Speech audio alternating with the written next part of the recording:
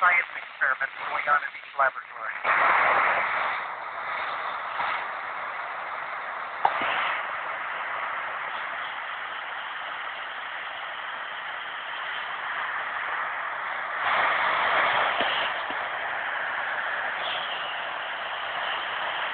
Well, the ISS is very, very large. It's about the size of a soccer field, football field. So if you know what that size is, and then the solar arrays would take up about most of the seating that's on the side of the football field. So about the size of a football stadium, the footprint. And so it's very large, and you're able to see it with the naked eye as it passes over when the sun is shining on it.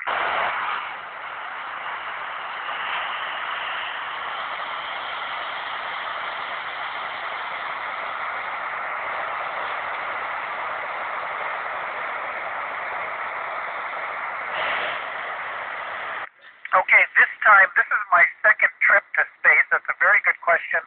I was in space for only 15 days back in 2007 when I flew with Italy's astronaut Paolo Nespoli. You may have heard of Paolo. And we carried the Node 2 payload that was built in Torino at Alenia. And this time I launched on June 15th. And so I've been in space a little over 2 weeks now.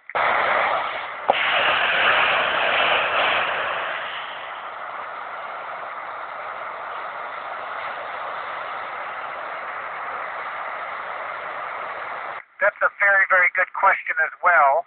Right now I'm a flight engineer, and I'm training to do 2 spacewalks in August, one on August 5th and one on August 17th, when I get a chance to go outside and repair some things on the outside of the space station. And then in September, I'll be taking over as the commander of the space station. So right now I'm in training, trying to learn the systems and trying to operate the systems in all the laboratories. Very good question. Over.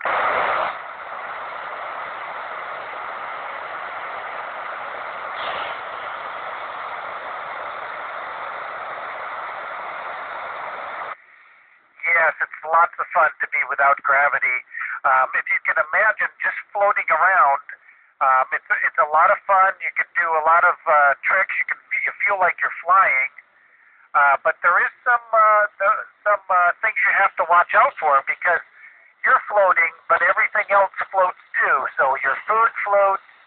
All of your documents that you're trying to read are floating around. Your tools float around, and so you have to remember that use a lot of Velcro and tape and make sure everything doesn't go floating away. So it's a lot of fun to be without gravity. Over.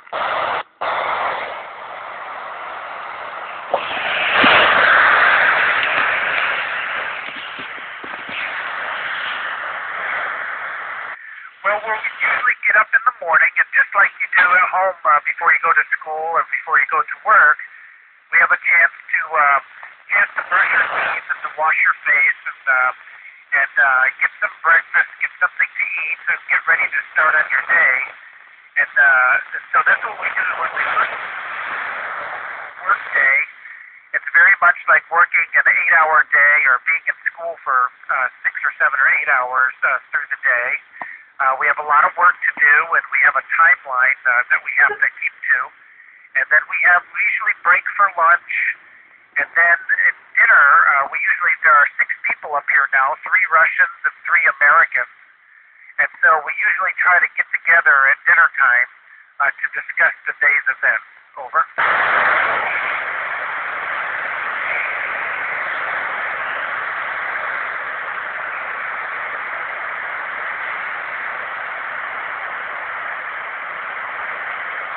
When I was younger, like your age,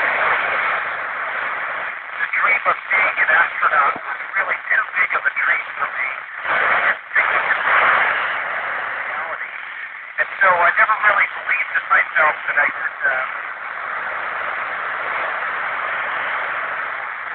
And then as time went along,